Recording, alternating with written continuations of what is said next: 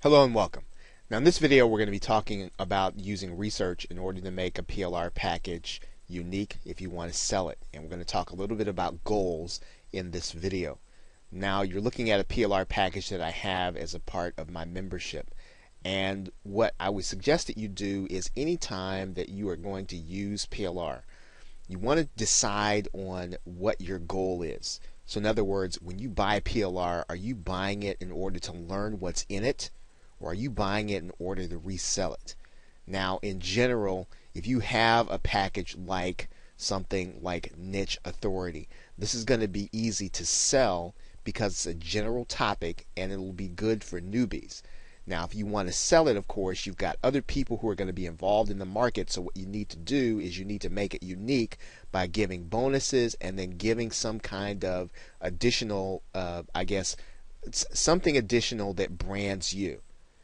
Right now, you can also buy a program like one of ours.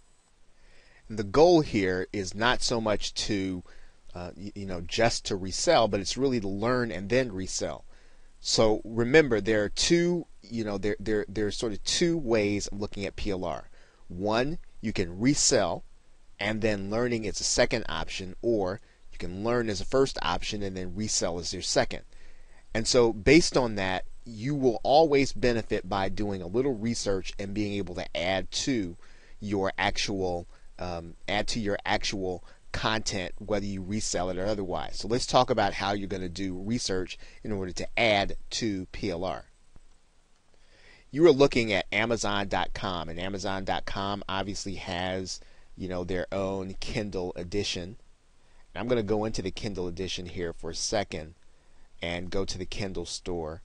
And then we're just going to write in the topic of Instagram.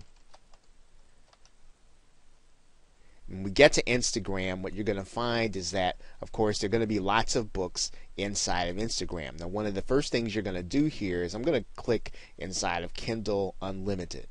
And when you go inside of Kindle Unlimited, you're going to notice that there are 236 results. Now, that means that I can read all of these Instagram guides for free. Now, if you're going to be putting together a guide on Instagram, as long as you're giving attribution, as long as you're giving the author credit inside of what it is that you're doing, and in fact, it's a great way of actually networking.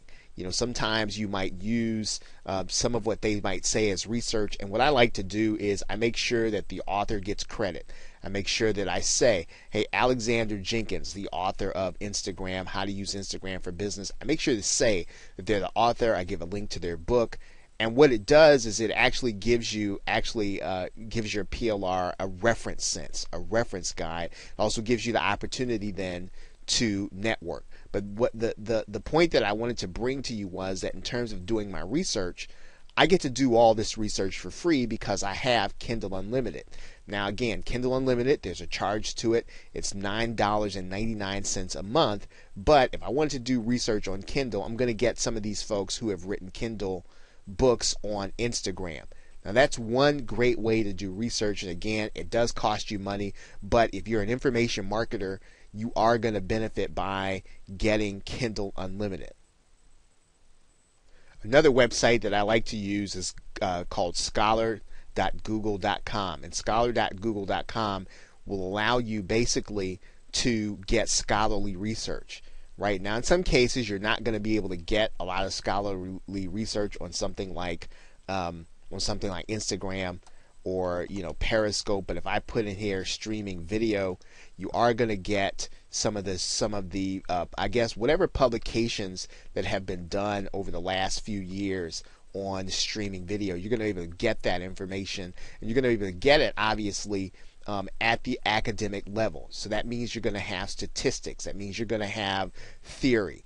And those are great things to add to your information product, in addition to the fact that sometimes you'll find that professionals, they're not so eager to be interviewed. And a lot of professionals, even myself included, I don't necessarily always have time to be interviewed. And I will say no to a lot of interviews. However, folks who do never say no to interviews are academics, right? And for the most part, you can typically always get a professor. I'm going to click on the 2015 link so you can see that there are academic resources, right, that are available inside of Google Scholar, where you've got the author that you can actually get a hold of, and they often are very willing to be interviewed, and they do a lot of research, and so you're getting access to their brain at the same time. Now, if you need to add particularly professional information on internet marketing, I would highly suggest that you subscribe to eMarketer. And eMarketer is going to give you a lot of articles. Not all of them are going to be free. They are a research company, but the articles that they do give you on a daily basis will really help you to understand what's going on in the field of marketing, and they will really benefit you from a research perspective, right, of being able to add credible research. I'm also going to be showing you a couple of more here. There's adage.com, advertisingage.com, which is going to give you, a great look at the world of big business advertising. If you want to know about trends and you want to be able to tell your customers about trends and you want to be out front of these things when you're adding to your PLR, Advertising Age is a great place to get that research. I'm actually going to stop at this point because I could continue with this probably all day in giving you sites where you can actually get good information, but I would suggest that you get on the mailing list of Marketing Charts. This is going to, again, give you trend information. It's going to give you statistical information that you can add not only to your to your PLR, but it's going to give you statistical information that you can add to your sales copy if you need to redo it. For instance, just take a look. We're just scrolling through here. 4 out of 10 millennial smartphone users listen to podcasts on their devices at least monthly. I mean, that's fantastic information. You've got the actual source document here that you can actually take a look at, and where you can take and you can get what goes behind this statistic. And this is great information in order to give to your customers. It's great information to give you credibility, right, in terms of whether or not your offer or your guide is going to be worth listening to. So again, you want to make sure that you're adding this research to the actual PLR process so that you are the authority after the sale is made, and so that also you are actually giving your customers that value that they need in a product. Now, if you're working outside of the internet marketing niche, of course, you do want to start with Google Scholar, but then you can also take a look at the trade journals in that particular area.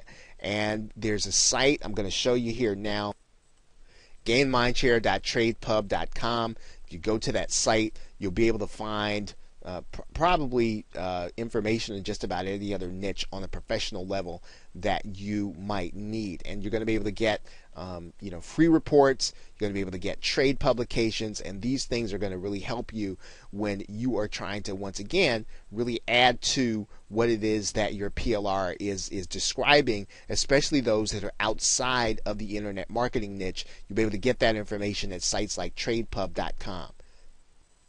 Now, one more reference that will actually do you well, at least from a business perspective, is the Gales Directory Library. In particular, you're going to be looking for Gales Directory of Regional and Local Associations, because those associations are going to be the ones to give you more trade publication, more information on any particular niche, and give it to you from a professional perspective. So again, I'm not going to have time to go through Gales. That would be a separate video, probably be an entire course, just showing you how to go through the Gales library, and as well as to get access to it. It's not necessarily easy to get unless you're part of a library or a college library, but again, this is a valuable resource in terms of research that you can add to your PLR, as well as put together new products.